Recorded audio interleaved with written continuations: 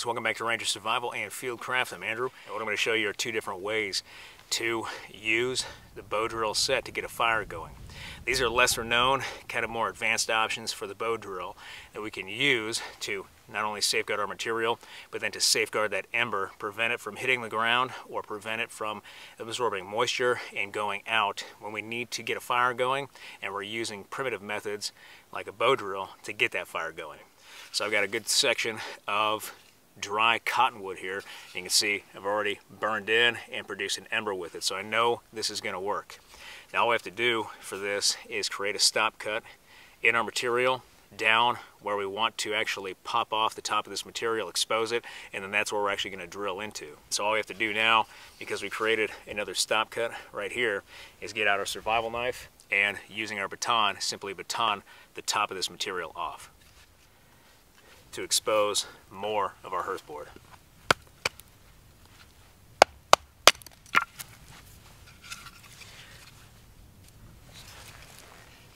And now we have more of that hearth board showing. You can see that piece just comes right off as we baton.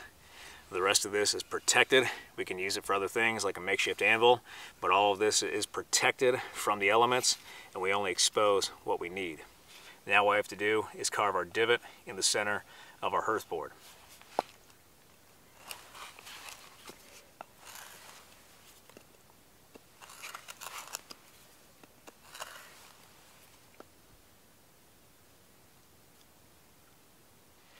So we've got our little divot where our spindle is going to sit. We've already got our spindle shaped. It's just going to sit right in there, just like normal for any type of bow drill.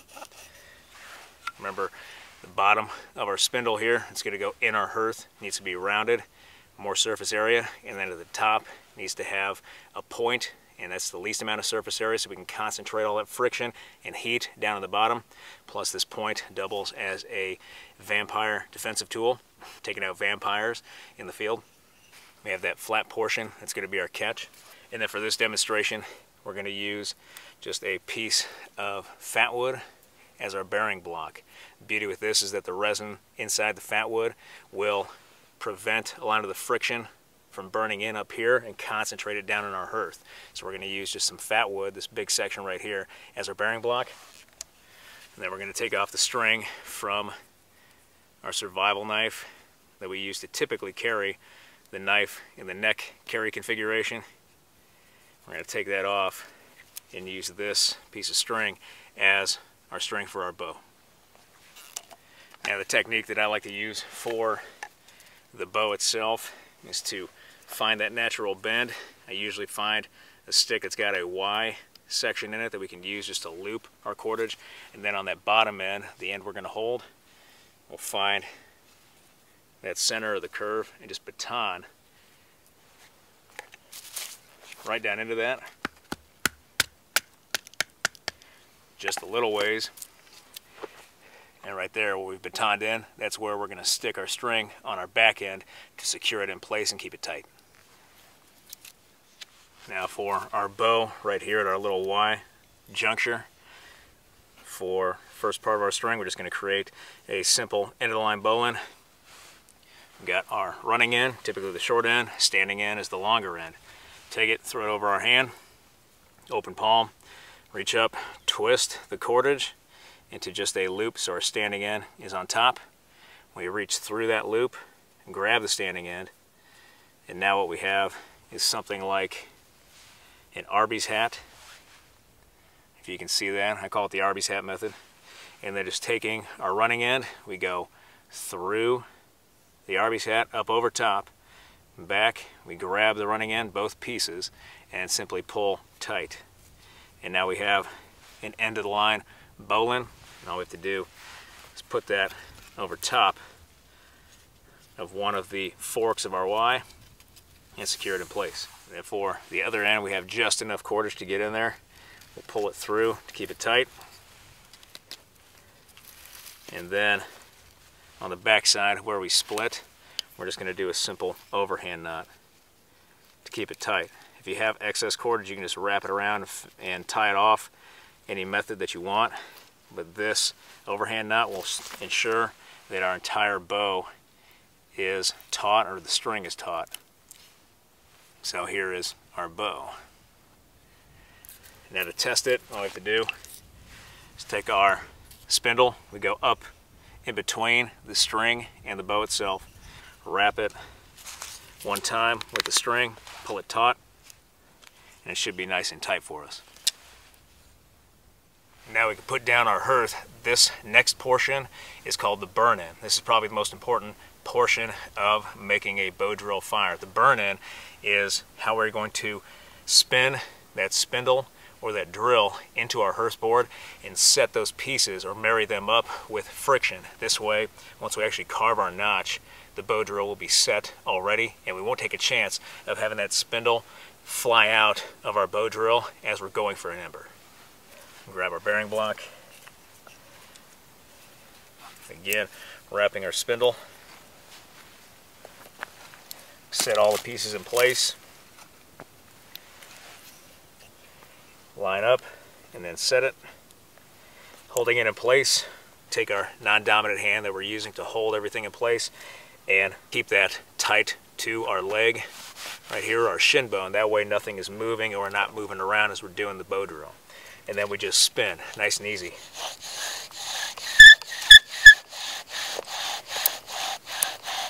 And all we're doing is trying to get a burn in and create that burned portion of our spindle to marry everything up. So we just keep going until we've got a good sized burn. I can already smell the smoke coming off the bow drill.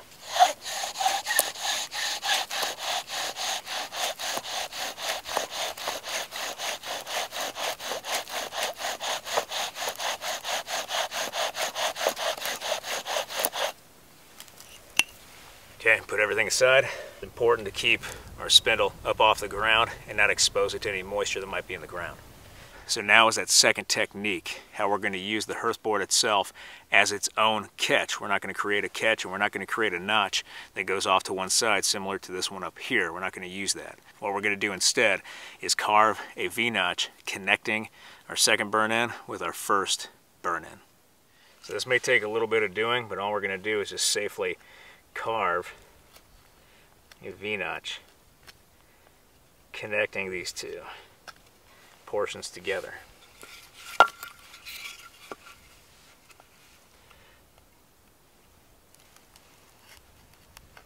We want it fairly wide, maybe 1/4 of an inch or so, and we're just going to keep going. Move that so don't cut the string. We're just going to keep going until we connect these.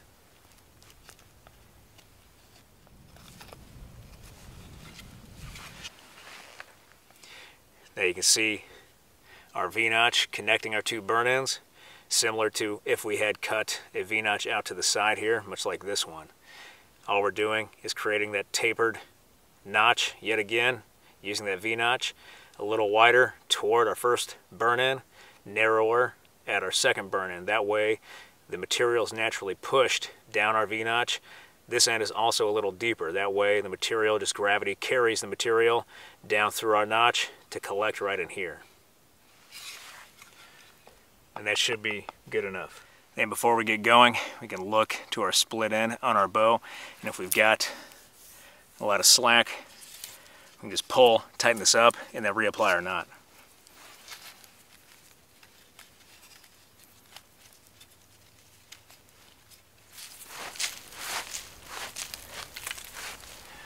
Make sure you sweep all the material away, that way you've got a nice working area and nothing is going to affect your bow drill as you go.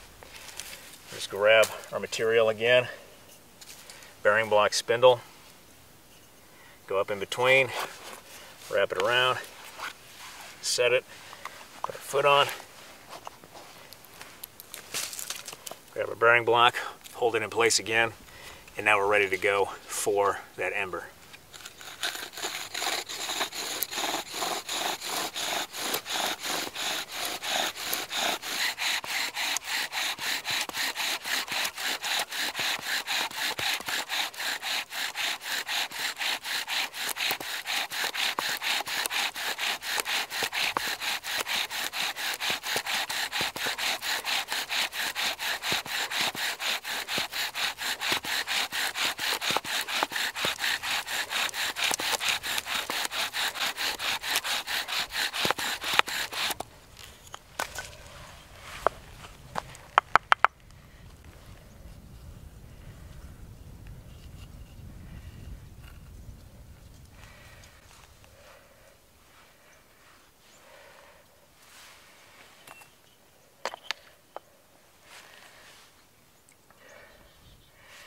Give it oxygen, it's smoking on its own.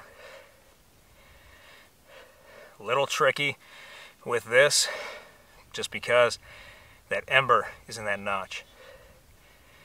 But as long as it's burning or smoking by itself, we'll be good. Still smoking. We got our bird's nest or tinder bundle ready to go. Put it down, take our spindle, and then knock that ember free first, and then put it in. Okay. Set everything aside.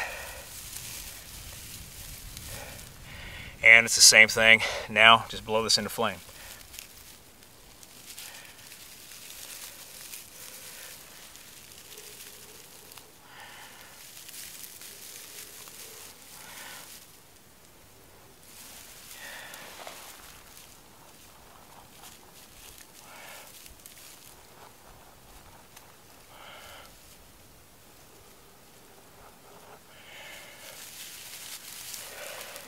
There you go.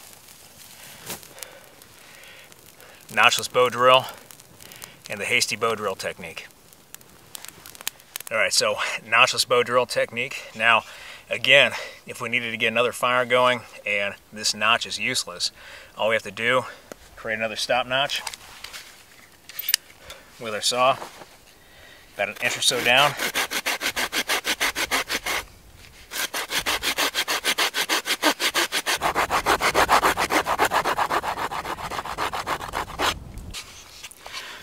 Something like that, and then we just baton this off, create a new divot and then a new burn-in, and then we can actually carve the normal notch to the side, just like this one, if we wanted to.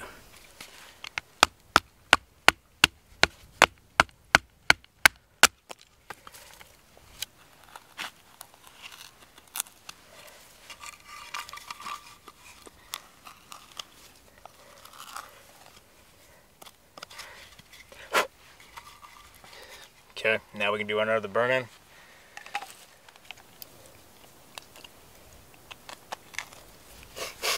We can clean up our bearing block as well as our spindle. Before long, we're going to need a new set.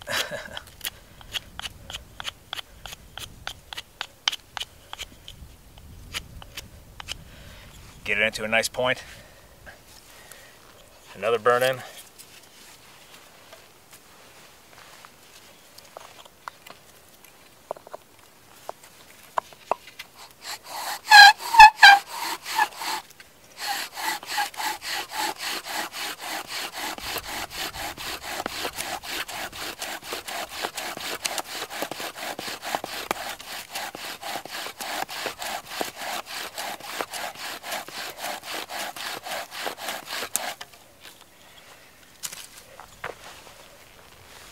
Still get that char on here.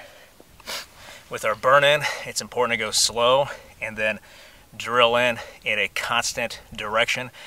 Don't weeble wobble, don't move a lot. We're trying to set these pieces perfectly so they don't wobble as we go and they don't fly out. Now all we have to do is carve our traditional notch. Actually, what we can do is remove a little of this.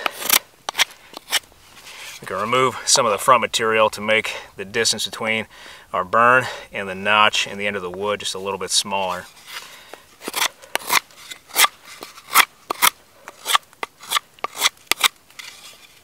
Something like that. And now we can cut in our notch.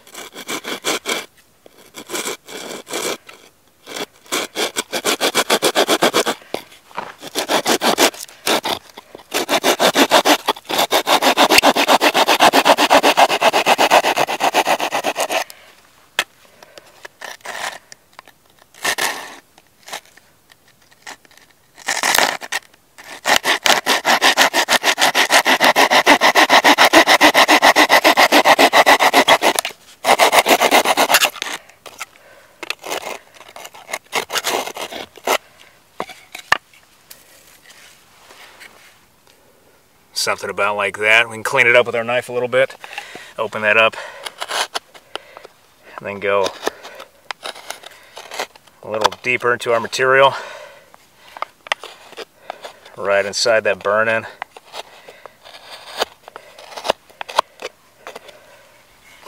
About 1/8 of an inch or so into that burn-in. Probably could have helped to make this burn-in a little closer to the edge itself, but we're learning. And now we're ready to go for our ember again. All right, step up again, line up, and now we're ready to go.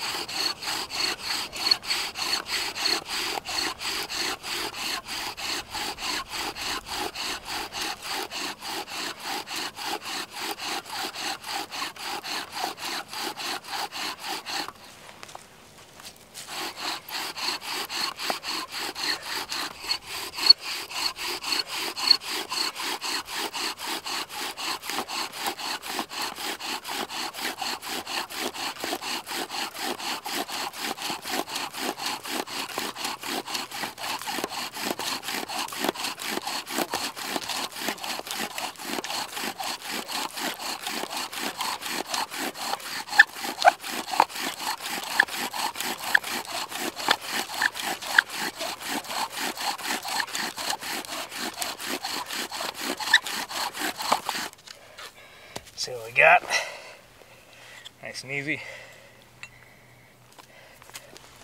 Spindle. Tap it free. Got something here. Let's see if I can scoop this guy back on.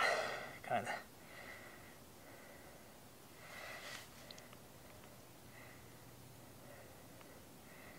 I think we got enough to work with here. Dump the rest. Right on top.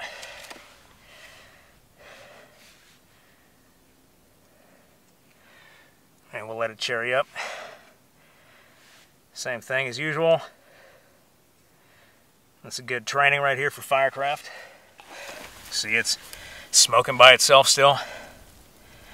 That's 2 embers from the same set, different methods in just a couple of minutes. Simply add it to our tinder bundle and blow it into flame.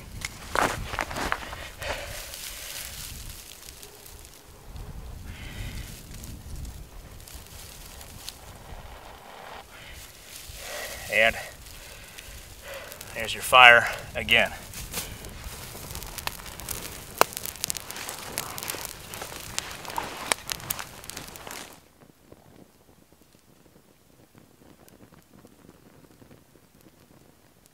And now that we're done with our firecraft, we've got that fire going, we can once again take off that paracord from our bow.